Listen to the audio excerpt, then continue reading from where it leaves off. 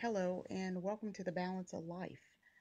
I am your host, Angel Ferguson, and it is always a pleasure to spend time with you in the Word of God, sharing in the scriptures as the Holy Spirit allows us to, and just to encourage your hearts. We love to stay connected with you, our listening as well as our reading audience. And there are countless ways in which you can connect with us via our website, www.afergusonswrp.simplesite.com. Via the website, you have the opportunity to check out our publishing division, Hope and Truth Magazine, Motivation That Inspires Bookstore, as well as our mentoring and ministry division.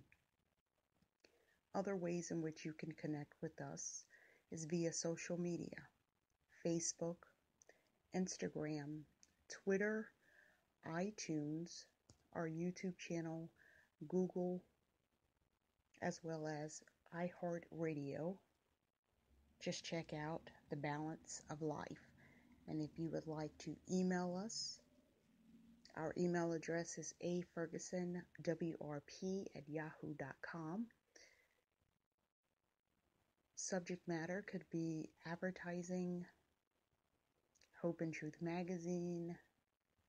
We welcome your comments if there is a certain area in which you would like us to share, or for your announcements, for your upcoming events, church organizations. Drop us a line and we will advertise that information for you. We recently aired a live podcast and just sharing some words of encouragement from the book of Isaiah, and we'd like to continue those words of encouragement. I tell you that the more you read and meditate and the Holy Spirit gives a revelation of the word, the sweeter it becomes. And so there is never a moment where we should be in a scramble on what we can share with you, because the Word of God is just really, really good, and I'm super excited about sharing the Word of God with you. And so we started over in Isaiah the 43rd chapter, and we're going to pick up from there and just continue to encourage your hearts and your souls. And we pray that something that we share with you will allow you to examine your relationship with Christ. If you do not have a relationship with Him, I certainly encourage you to gain a relationship with Him. Learn about Him. And that's our job here, is we are to teach you and share with you just who He is, who we have found Him to be in our lives, and that you will have your own experiences with Him, that you will find Him to be your Lord and your Savior, your guide and your deliverer, truly a provider, and a place in which we can hide. He is truly a shepherd. And so I was looking over and just meditating over the word in this 19th verse, and we are in Isaiah the 43rd chapter in the 19th verse. Behold, I will do a new thing. Now it shall spring forth. Shall ye not know it? I will even make a way in the wilderness and rivers in the desert. Behold, I will do a new thing. And as I was thinking on that scripture, I went over to 2 Corinthians, the 5th chapter, and the 17th verse. Therefore, if any man be in Christ, he is a new creature. Old things are passed away. Behold, all things are become anew.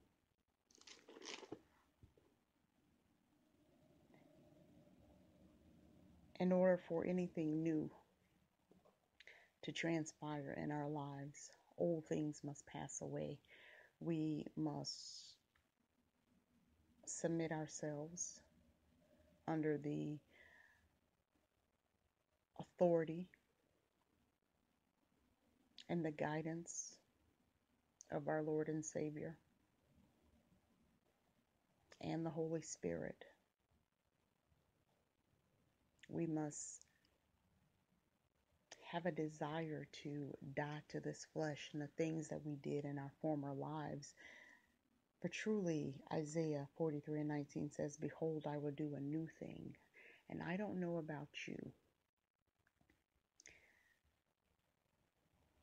but in my life before I came into the knowledge of Christ, before I pursued that desire to have the fullness of God operating in my life, my way led me in circles. My way led me down some paths and some roads that were of no benefit. They led me down a road of heartache and anger and anguish, lack of peace, no joy, no happiness. No matter what I did, it did not amount to anything. But now that I am experiencing the fullness of God in my life, and I am spending time with Him in the Word, and the more I learn about Him and read about Him, the more time that I spend with Him in prayer and in meditation, the more I desire, the more I thirst after Him, the more I hunger my knowledge to learn of my Lord and Savior, of God the Father, to know the Holy Spirit, to follow the will of the Father, becomes more intense. And so this word, "Behold, I will do a new thing. Now it shall spring forth. Shall ye not know it?" You will know this new thing.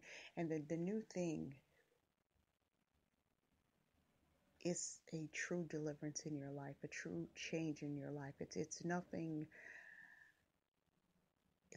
that you've never experienced before. When you experience a true deliverance, when that desire resurfaces and your first thought process is to bind the hand of the enemy and to rebuke it and to stand on the word of God, that's new. When unpleasant thoughts or thoughts of gossip enter into your mind, and I can say for me that I quickly say, that's none of my business.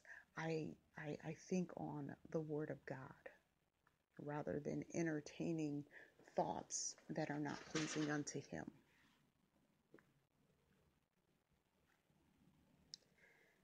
And so as we encourage you, we are encouraging ourselves, that in hopes one day, as you grow closer to Christ, that you too will have a desire to become an effective witness, as we mentioned on a previous podcast, that you become an effective witness, because that is our obligation. And I don't know about you, but I enjoy sharing and talking about the goodness of the Lord.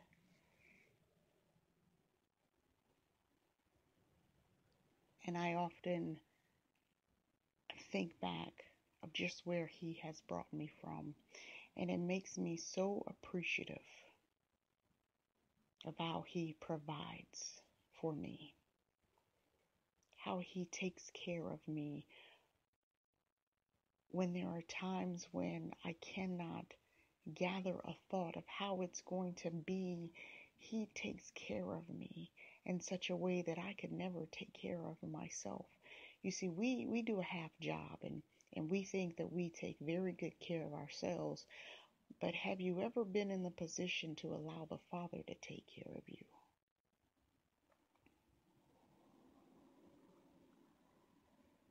Have you ever been in the position where He supplies the natural needs, but He is also ministering unto your soul?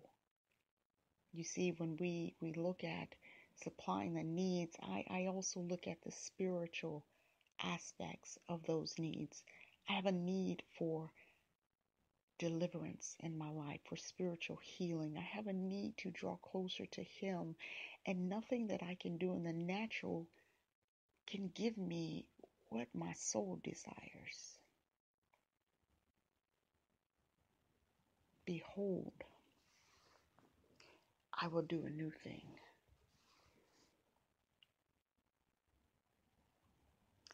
Because He says in His word, behold, I will do a new thing. I have an expectation to look and to receive that new thing that He's going to do in my life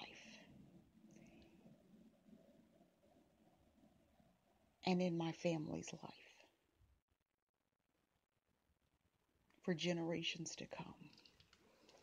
I have an expectation that I want to know what. He says, will you not know it? Will you not recognize when I do this new thing? If you abide in me and my words abide in you, ye can ask what you will and it shall be given unto you. But we must abide in Him in order to know this new thing. If I'm not abiding in Him, I'll miss it. And I can't afford to miss the hand of God in my life. I can't afford to miss it.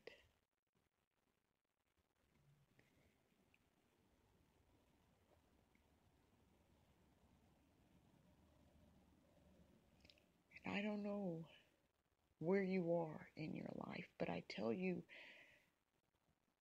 you can't afford to miss the hand of God. You can't afford to miss His deliverance, His divine protection. You can't afford to waste another moment on the carnal things of this world. I encourage you to get into His presence.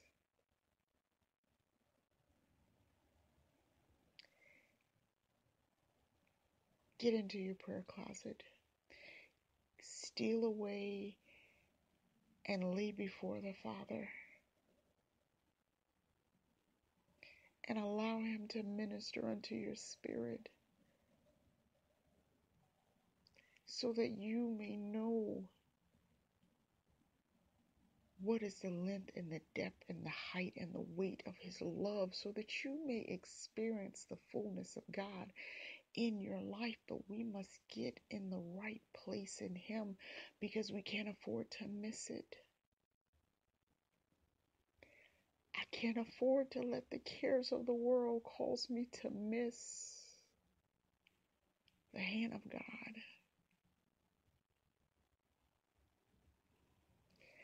I can't afford to be in a place that I miss His presence, that I'm not in the will of God.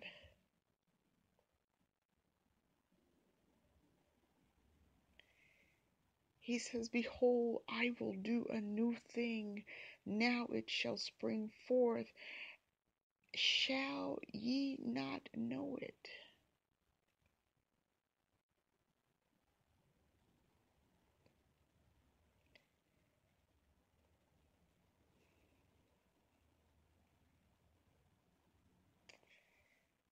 The Word of God is living. And if you have accepted Him as your Lord and Savior, the Word of God is living in you. You have to nurture that Word. There is a hunger, I pray, that will hit your spirit. A thirst that will that will hit you, that you will thirst after the knowledge of Christ, that you will hunger to know more about Him, that you will find yourself just in the Word of God, and that it is food unto your soul. The Word of God is nourishment. It needs to be nourished. And how do you nourish that what's in you? Through getting an understanding. Not our understanding, but getting an understanding of the Word of God. Through Christ, we have to understand just how powerful this Word is. Don't take it for granted. I don't want you to miss the deliverance that God is going to send forth through not just your life, but through your household. I don't want you to miss it.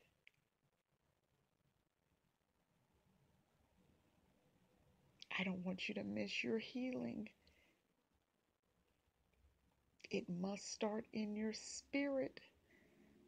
The healing that you are seeking God for and the deliverance, it is in your spirit. As you begin to submit and accept the will of God, it is in your spirit. It must start in your spirit.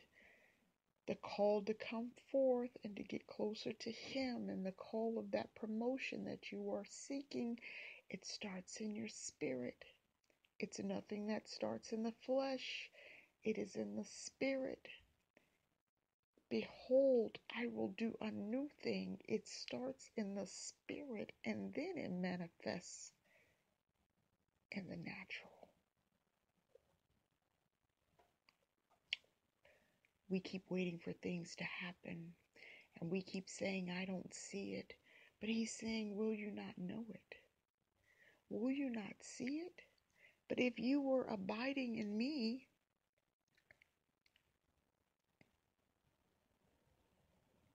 you would know.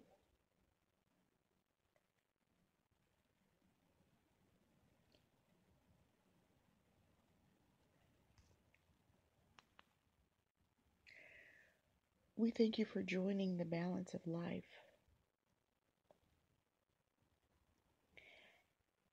As it is our desire to just share with you the Word of God. And I have to tell you that I'm so excited about this Word of God as it is alive.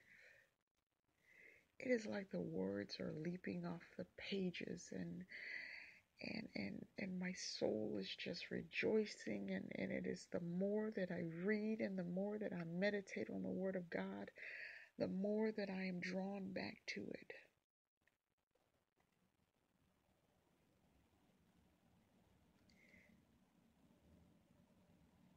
It is how I start and end my day.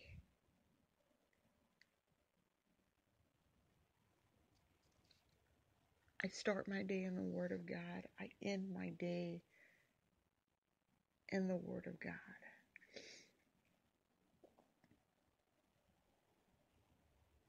It is alive and it is well in my spirit.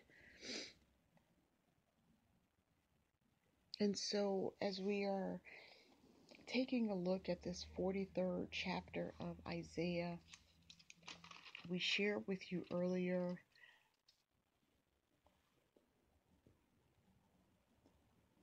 the mission of God's servant and some other things, and we just like to continue to share the Word of God.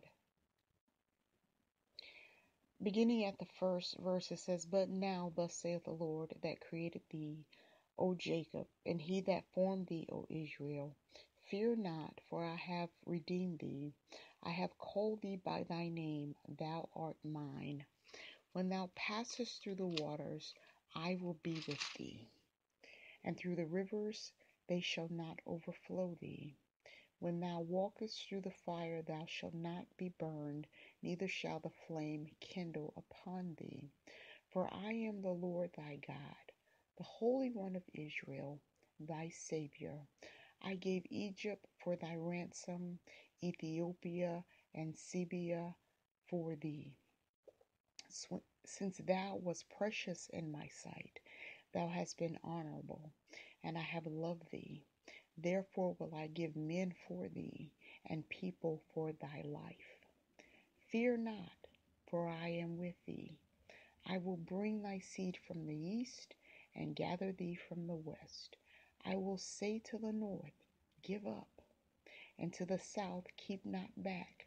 Bring my sons from far, and my daughters from the ends of the earth, even every one that is called by my name. For I have created him for my glory. I have formed him, yea, I have made him. Bring forth the blind people that have eyes, and the deaf that have ears. Let all the nations be gathered together, and let the people be assembled, who among them can declare this, and show us formal things. Let them bring forth their witnesses, that they may be justified, or let them hear and say, It is truth. As you become a witness, be a witness of truth. Be a witness of the things that you have experienced of Christ, the deliverance that He has done in your life, what you have witnessed, what you have experienced. It is okay to share and say, I saw this. But when you can tell and share with someone, I know without a shadow of a doubt that He is a deliverer, because He delivered me from this or that, or that He was a healer, that I was sick in my body, and I cried unto the Lord, and He heard me.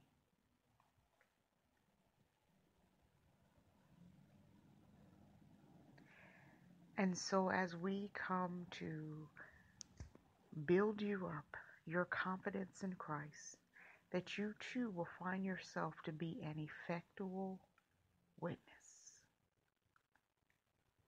And not just to those who you are familiar with,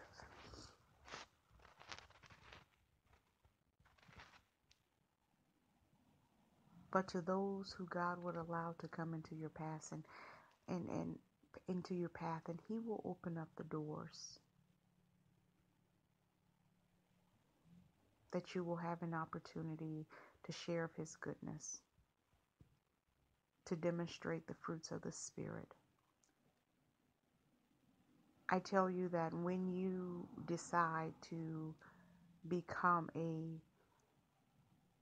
true servant of God, I'm not talking about sometime. I'm not talking about just on Sunday or when you're around other Christians, but daily, even when you are alone by yourself, when you decide to dedicate your life to Christ, and you get real with where you are with Him,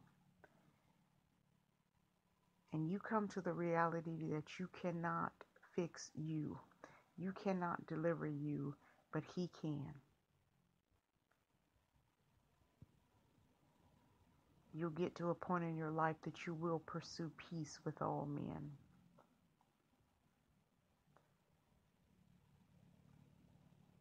That the things you might want to say, because the flesh, we yet live in the flesh. No man is perfect, and we never want to give the persona that we are perfect, because no man is perfect. We all have sinned and have come short. And as long as we live, we will make mistakes. But it's not that we try and that we pursue to make the mistakes. Our desire is to walk and to live in the fruit of the Spirit. Galatians 5:22 provides us with the fruit of the Spirit.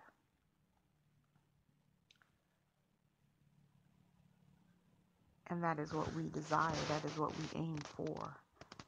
Behold, I will do a new thing. That new thing in you is your mindset will change.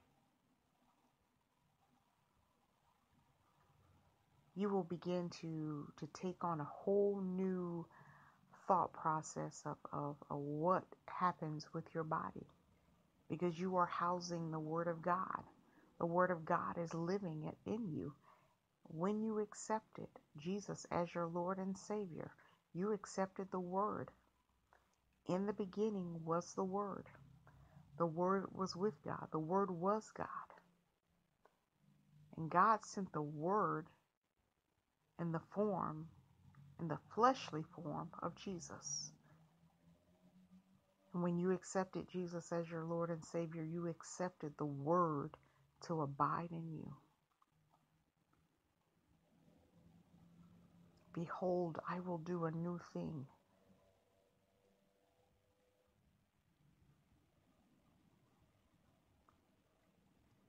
Will ye not know it, says the Word of God? Will you not recognize that new thing?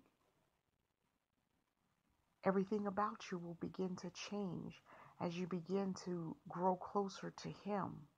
As you begin to seek His face and grow into spiritual maturity, you will begin to experience new levels, new depths in Him. A new thing. Your conversations will change. Your thought process will change. You will desire a real change, not the temporary change that we can do on ourselves. I'm not talking about, I need a new attitude, so I'm going to change my hair, or I'm going to update my wardrobe. I'm not talking about that kind of change.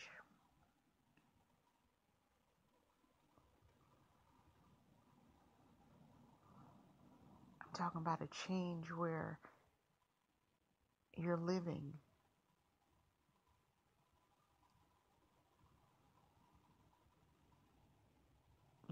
for Him. You're pursuing the things of Christ.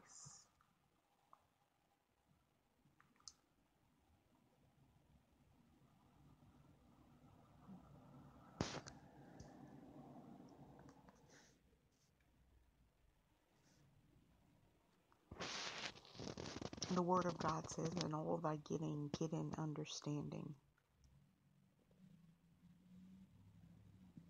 How am I to get an understanding? By getting in the Word of God. And I encourage you to pray for an understanding, for knowledge, and for revelation.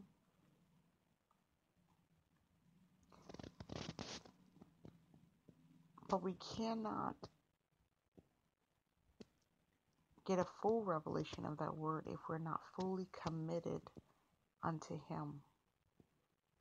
If we're not committed from our heart, we won't understand the Word of God.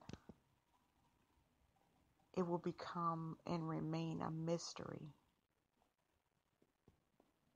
And there is a key to unlocking that mystery, but we have to be a willing vessel unto the will of God.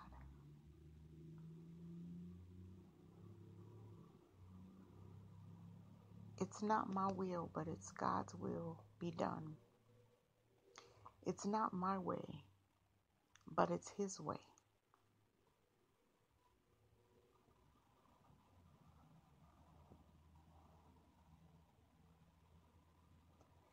There is nothing I can do without Him.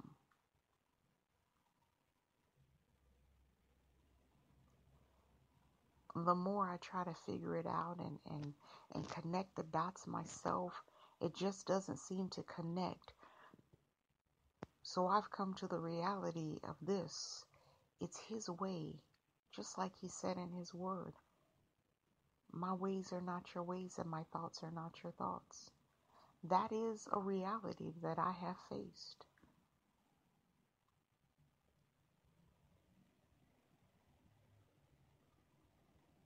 I have accepted the fact that He has all things under His control.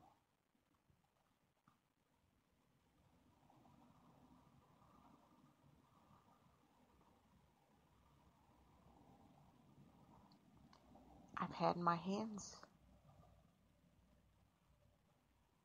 in the mix, and it just did not come as I had planned it to come. But I know the more I remove and take my hands off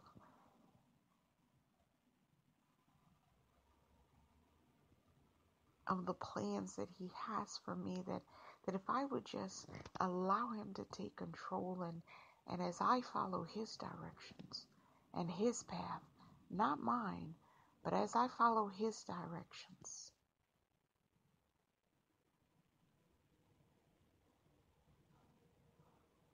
where he says, behold, I will do a new thing, and will ye not know it? I know that new thing shall come to pass. I have to take my hands off of it. I have to let him do what it is that he does best.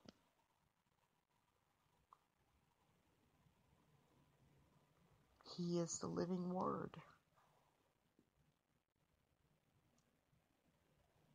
The heavens and the earth were created in form because the word spoke it.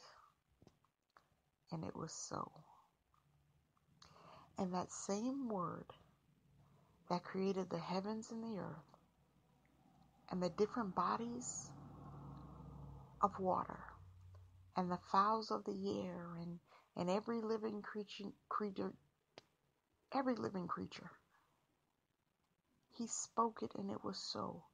The word spoke it and it was so. And that same word abides in me. And I abide in that word. The same word, it was spoken and it was so. And that same word in the beginning abides in me. It abides in you.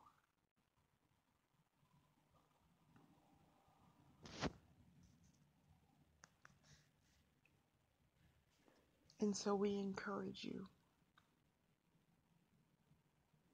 Get into the will of God. Seek him with your whole heart.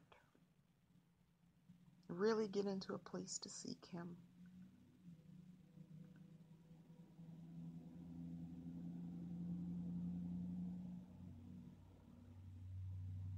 In your time of reading, I encourage you to go over to the book of Isaiah in the 43rd chapter, as well as 2 Corinthians, the 5th chapter and the 17th verse. He says, behold, I will do a new thing. Old things are passed away.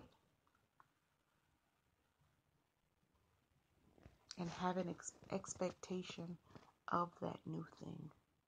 He says, will you not know it? I tell you that when you become real with who you are in Christ, yes, you will.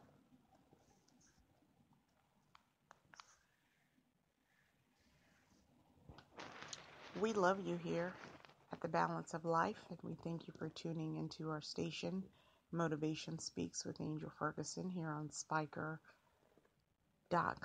as well as iHeartRadio. We'd love to hear from you. Our email address is afergusonwrp@yahoo.com.